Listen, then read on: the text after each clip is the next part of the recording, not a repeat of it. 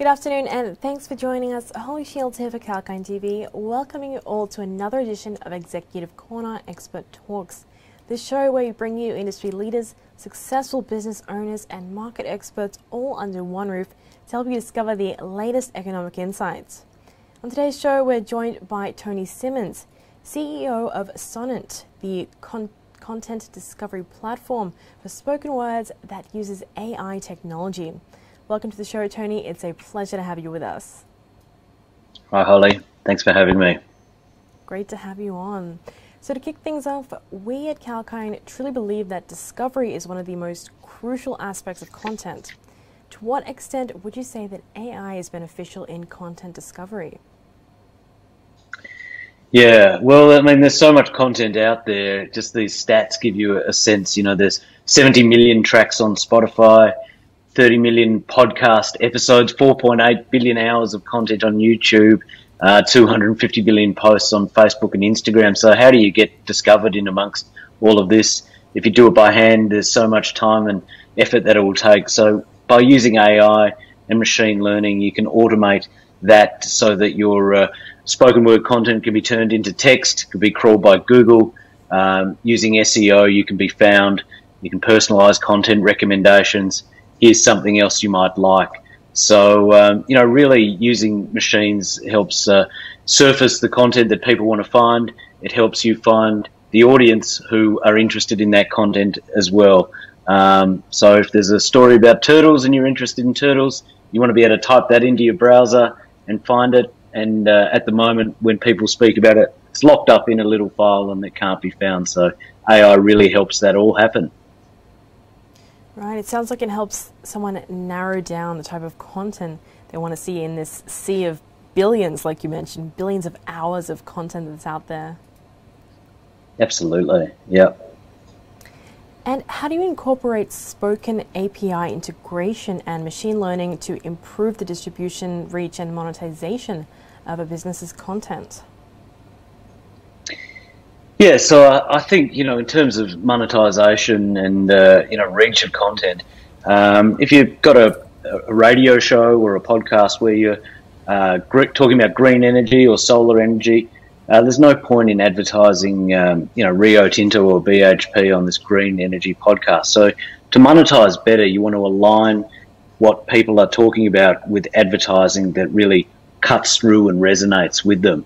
And also then, in terms of the content, you want to be able to target the audience more effectively with content that's relevant to them. So if we're talking about down here in Melbourne, there's someone on the radio talking about something that's happening this weekend in St Kilda.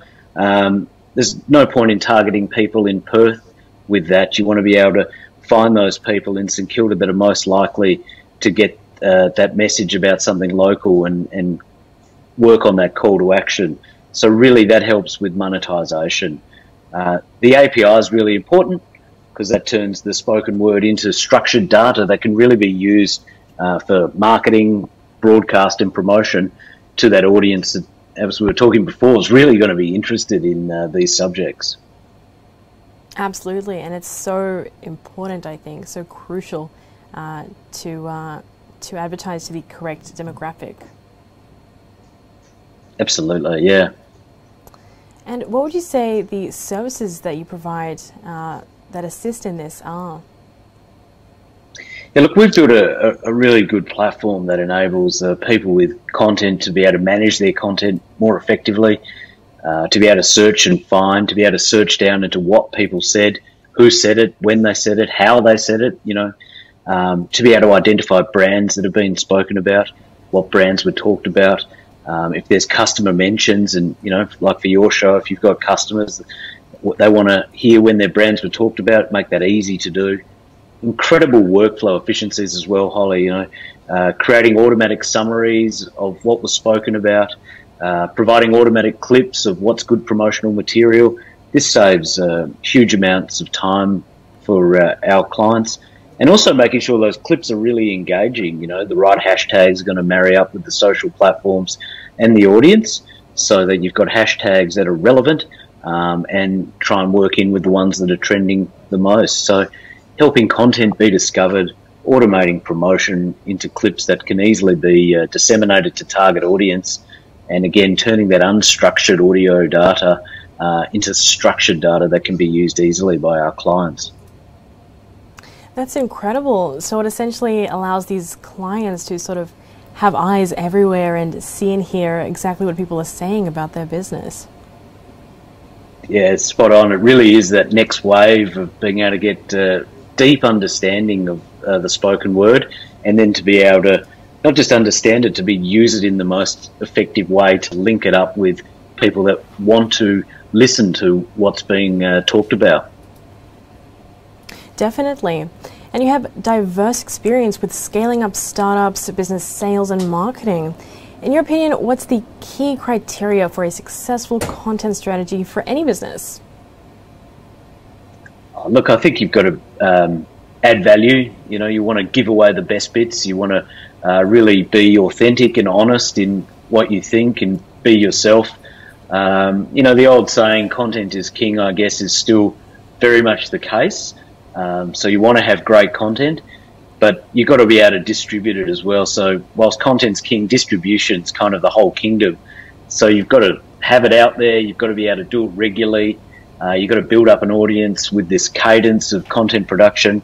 And that's where Sonnant comes in as well. You know, a lot of our clients do their clips and transcripts and the best bits of their content on a Sunday. We've got this mantra for our clients to give them their Sunday back. So you want to be able to create good content. You want to be able to get it out there in the most effective and efficient way possible. Absolutely. And a lot of these, this content is really time sensitive. It's got to be relevant. It's got to be put out there on time, as you mentioned. So it sounds like efficiency is key for you. Yeah, absolutely. And, you know, the relevance bit's really interesting, Holly, because you may have years of archives and something may come up today that you spoke about years ago on your podcast or on your show. So to be able to marry up what's relevant today with something you talked about before leverages that content library, leverages your archive, but still gives the audience something relevant that they're going to be interested in because it's topical. The efficiency in being able to get it, that's what we're all about. Absolutely. It sounds like a recipe for success there. So what's next for Sonnant? Is there anything our audience can look forward to? Yeah, look, we've got a huge range of things in our pipeline. We're only really just discovering, you know, what's possible and what our customers really want through this automation and workflow. But, you know, being able to surface clips from an archive, being able to bring it up so you get into your office in the morning, go, here's 10 things that is relevant from your library that your audience is going to be interested in. Or if you're on the audience side and you wanted to follow, for example, your favourite TV show or football team, to be able to wake up in the morning and have clips in your inbox or on your app. Here's the things you're interested in. Here's every time it was spoken about the world over. That's the kind of potential we're wanting to bring. Sounds like you've got a lot of development ahead for you there. Yeah, there's a lot of late nights ahead for software developers and engineers, that's for sure. Well, it sounds like a sacrifice that you'll have to make, but it's good to hear that you'll have those developments and hopefully some expansion in the coming years. Are you planning on expanding to other markets? Yeah, I mean, we're starting with, you know, English language markets originally and, you know, across North America, the United Kingdom and all parts of Europe and Asia Pacific. There's an enormous market, you know, and then getting into the other languages is going to be the next wave, but there's a big enough market to tackle just across those countries that I mentioned. Well, no doubt the English-speaking world is quite a big one already, so you've got your work cut out for you at the moment, it seems. Absolutely, yeah. Well, that is great to hear, and we hope to see those developments and expansions on the horizon. But on that note, it is just about time for us to wrap up. I've got to say thanks so much for joining us today. It's been great to hear insights. Thanks for having me, Holly. Enjoy your weekend. You too, and it was a pleasure to have you on. Thanks for your time as well, viewers. Stay tuned with us for more live market updates. As we say here, stay apprised and invest wise with 𝐊𝐚𝐥𝐤𝐴.